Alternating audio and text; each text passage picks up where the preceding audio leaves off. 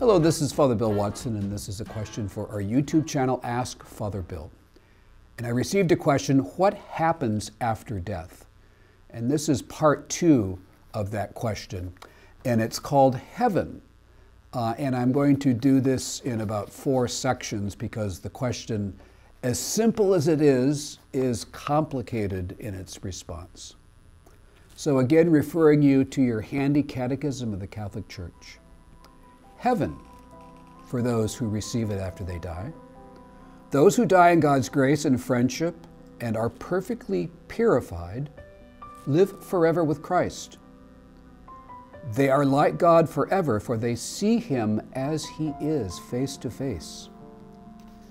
This perfect life with the most holy Trinity, this communion of life and love with the Trinity, with the Virgin Mary, with the angels and all the blessed, is called heaven.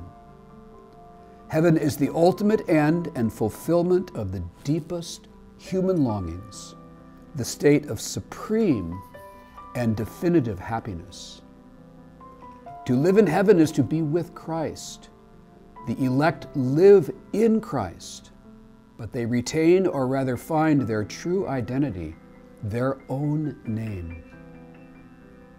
The mystery of blessed communion with God and all who are in Christ is beyond all understanding and description.